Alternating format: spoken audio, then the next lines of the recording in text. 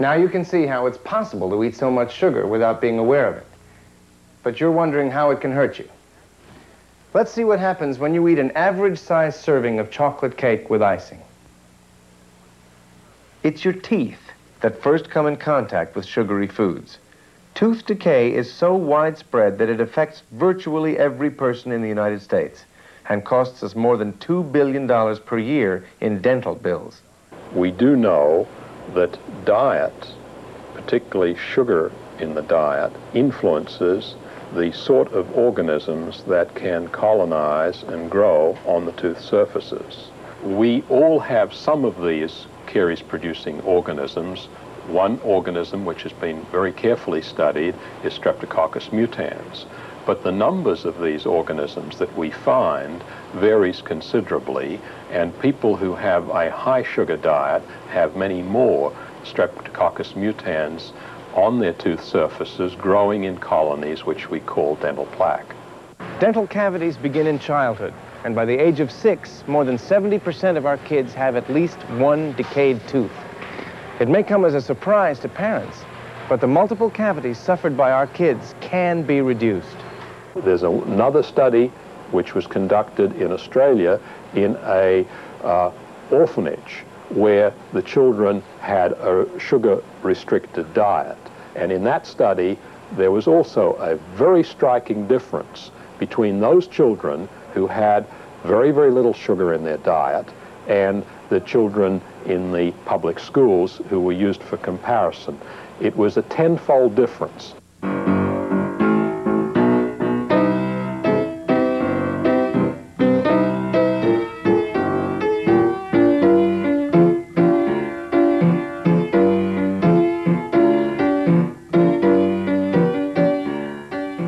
When that piece of chocolate cake reaches the small intestine, the sugar content of the cake passes quickly through the intestinal walls to flood the bloodstream. This causes a rapid and dramatic rise in the body's blood glucose level. Glucose is blood sugar. It is the energy source for each cell in our body. Every time we move, our muscles burn glucose to fuel the movement, and our brain needs glucose for all its activities. The key to its all working correctly in a healthy body is a constant and even amount of glucose circulating in the bloodstream. Amazingly, this amount is only about 2 teaspoons. That piece of chocolate cake contains 10 teaspoons of sugar, much too much for the bloodstream to absorb and use. Insulin, which controls the amount of glucose in the blood, is secreted from the pancreas. In the attempt to regulate the excessive amount of sugar contained in the cake, more insulin is issued. The insulin does the job, frequently too well.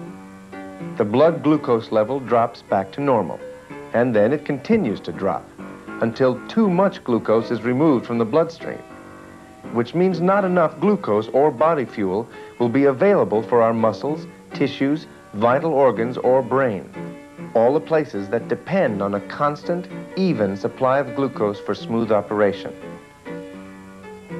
Eating more sugary foods in the long run only further lowers the blood glucose level. Not only does that piece of chocolate cake disrupt your normally even blood glucose level and leave you hungry, it also adds about 200 calories to your waistline. Sugar makes a larger contribution to our diet measured in calories than does bread, meat, or any other single food item. But sugar is often referred to as an empty calorie or naked calorie food. What this means is that all the nutrients, all the vitamins, minerals, essential acids, and fibers have been processed out of the sugar cane or sugar beet. So all refined sugar can give us is calories and nothing else. Currently, Americans get anywhere from 15 to 25% of their daily caloric intake from sugar. That's about 400 to 700 calories a day. And if you get too many calories from sugar, you're probably not eating enough of the nutritious foods your body needs. And the other foods are better for you than the sucrose. They contain vitamins and minerals and other important nutrients that the sucrose does not contain. Not only does sugar come from the processing plants without nutrients, but once we ingest it, sugar depletes the nutrients stored in our bodies. Here's how it works. For the body to digest and utilize any food requires an expenditure of vitamins and minerals. Normally, the nutrients that the body spends are paid back by the nutrients contained in the food we eat. This is not true for processed sugar, which doesn't have any nutrients. So the body is depleted of precious vitamins and minerals like calcium, phosphorus, chromium, magnesium, and the B vitamins whenever we eat sugary foods. Ancient Oriental civilizations believed that all mental and physical illnesses were caused by the food they ate. The Romans said, "Es quod es," which means you are what you eat. Easy enough for the Romans to say because none of their foods were processed. But today, if you satisfy your palate and your hunger, you're no longer guaranteed of satisfying your nutritional needs. I have reached the conclusion, after studying the evidence and gathering some information in our own laboratories, that nutrition is really the key to good health.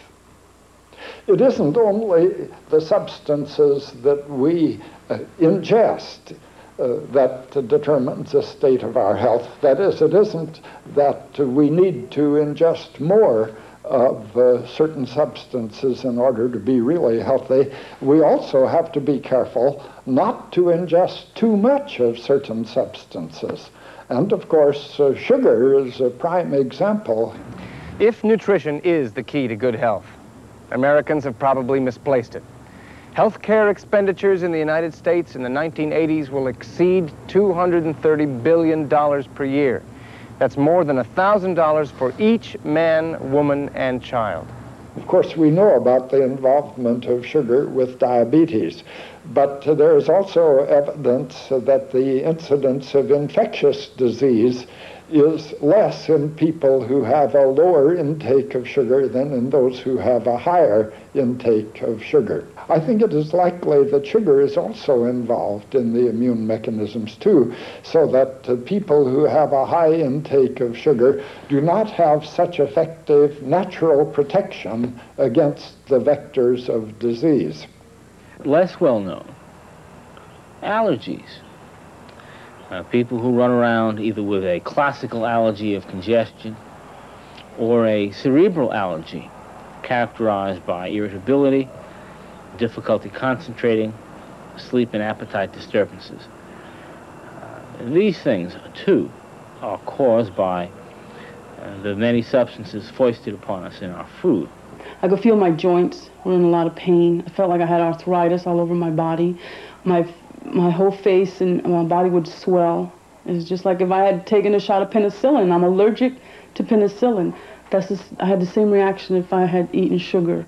Studies and clinical reports have linked the overconsumption of sugar to the following: anemia, especially in teenagers, kidney lesions and fat deposits in the kidney, hypertension or high blood pressure, arteriosclerosis, the thickening and hardening of the walls of the arteries, duodenal ulcers, asthma, the common cold, obesity, gout, gallstones, inflamed gallbladder, allergies, tooth decay, pyorrhea, infectious diseases, indigestion, hypoglycemia, which is a condition of low blood glucose, dermatitis, heart disease, and diabetes, which in itself can cause blindness. For the majority of Americans, sugar is probably tolerable in small or moderate doses, 1 or 2 ounces a day. But for the 15 million carbohydrate-sensitive adults in the United States, even a small amount of sugar can lead to a serious health risk. Dr. Sheldon Reiser has studied the effect sugar has on these people. There's something wrong with their ability to metabolize dietary carbohydrates. And these represent anywhere from 9 to 16% of the adult population. There's about a 3 times greater tendency to be carbohydrate sensitive in men than in women. And we found that the sucrose had a much greater effect on triglycerides and especially insulin and insulin response than in the people we consider to be potentially carbohydrate sensitive than in the normal people. Now, apparently these people that have this genetic background are people that have an overactive pancreas.